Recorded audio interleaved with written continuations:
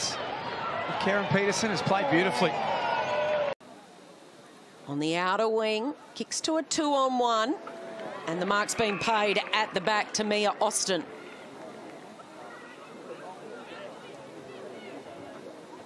Looks inboard and just carefully guide. In this last minute, is there time for the Roos? Craven caught from behind. Roos get a quick reply here. Flicked back, that was clever, although in the end flicks back to her own 50. Where's Vesio? Bit to be done here for the Blues to get out. They squeeze the kick to the outer wing, and now they'll get some sort of relief, but heavy lifting of plenty there from the Carlton defence who are tested. It's flicked out there to Delpos. Manoeuvres the ball. Knife this. Goran over, tapped the hand pass. It wasn't effective enough for Smith, who was then closed down. Involved again, McWilliams creates the spill. Vesio, they kick towards the teeth of goal. And the mark's taken strongly by Austin. Austin for her third AFLW major. The weekend of blue heaven continues in the West. Lib Carlton continually breaching the Eagles inside 30. Yeah, it's just been a magnificent start to this quarter for Carlton, and it's the ability of Vickers and Skepper to drive their legs, gain fight, and Moody as well. Great field kicking from McWilliams, who found Moody, who found Austin, who had a thought. Plunked the first couple. The third of their goals in the second quarter to this end. Austin, the third blue with a pair this afternoon. Great at kicking inside 50. She's got a long boot on her, and Austin knew that, and that's the connection that you build at training between your players, knowing exactly how far your player can kick and position. Austin. Well done by McKay. Wheels around, great vision, and Mia Austin eventually. Probably blaze away and get it in your forward 50 even to create a stoppage. The promising teenager. This kick will really test her. Sends it on its way. It doesn't test her at all. She's a player of the future, Mia Austin. Really great set shot there from Mia Austin as well. 19 years of age from Montrose, Eastman. So Mia Austin, who kicked the last goal in the contest. Gates open at 4:30. It's all sold out. And it's a nice mark from Mia Austin. Mia Austin for her second. It'll be too little, too late. The Blues were brave. Kicks into space. Heads first to meet it for the Swans. Tackled as she kicked it, and it is a turnover. Ball inside forward 50. Heads. Didn't get a kind bounce. McAvoy. Oh no, she might have coughed it up here to Moody, who jams it on the boot towards goal and squeeze of Dalpos, but it's still going to work out here for the Blues as Hill snaps towards goal, and Mia Austin can run into an open goal and kick. Just anticipating the play, worked really hard to affect the intercept, was able to bring the ball to ground. Some really clean hands through the middle of the ground, got it inside 50 to the loose one out the back, and the Skepper hooks it around the corner. A tumbling kick inside forward 50 to Getty and Austin. And now Heads. Austin got her. Her get knocked away from her. Can she get boot to ball? Maybe a chance for Austin. She can tumble it through. She's got a couple. Managed to put the ball through the big sticks and take a really healthy lead into half-time, probably a minute to go, considering... Forward, Dalpos makes the contest.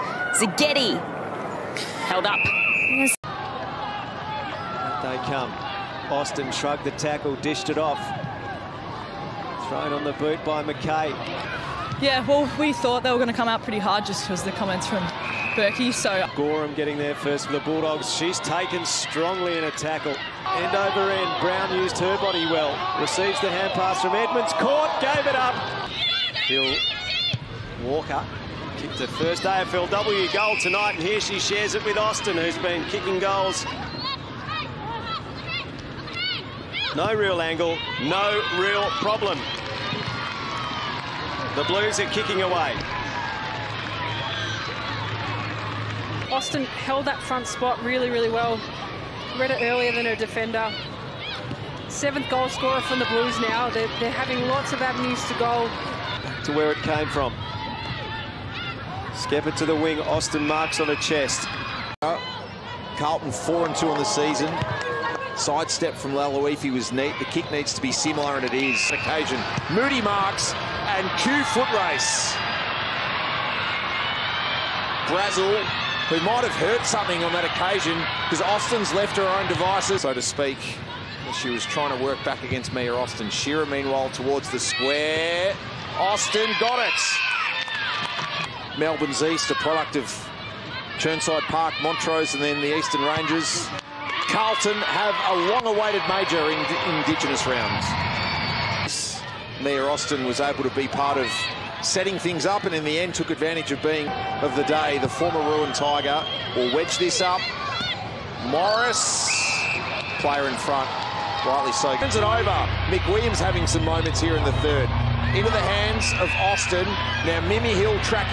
Top of the clearances in the opening few minutes. You might hear a few aeroplanes going overhead. Looking for some support in Mimi Hill. Run to half forward and look to hit a target inside 50.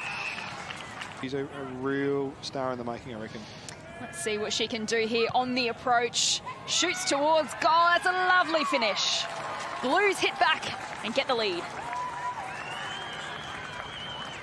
Great start for the Blues. Mim Hill, who got forward of the contest, and then just a real goes back and slots it in a really important goal for the Blues. You do get a bit of cover, kicking it left the screws because of the mound, the hill at the back of the goal. Releases McKay, who delivers it on a platter. Already got a goal in the second quarter. And this to regain the lead. It's home. Blues back in front. Being the star of the show for the Blues throughout the first goal, and then pushes forward from the contest really cleverly, and it just lost her opponent in traffic and was able to be the free player that created the link for the Blues to be able to use that ball and get it inside forward 50 effectively. They're matching it up and putting pressure on the Giants. Pease couldn't complete the mark. Picked up by Skepper, who sends it inside 50, and Austin's got it again. But it is the Blues out of the middle who go forward again. Suns got up last night against the Giants.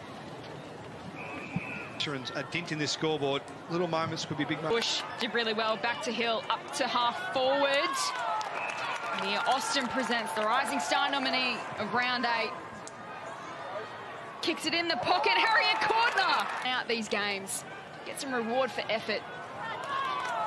Well, that's what they're doing. 24-5. Hamble receives this last quarter. I mean, they've got busy. They went to work after. Icon Park grandstands.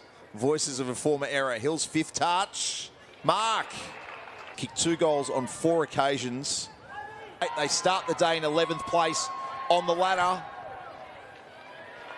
Mia Austin with the perfect start for the Baggers.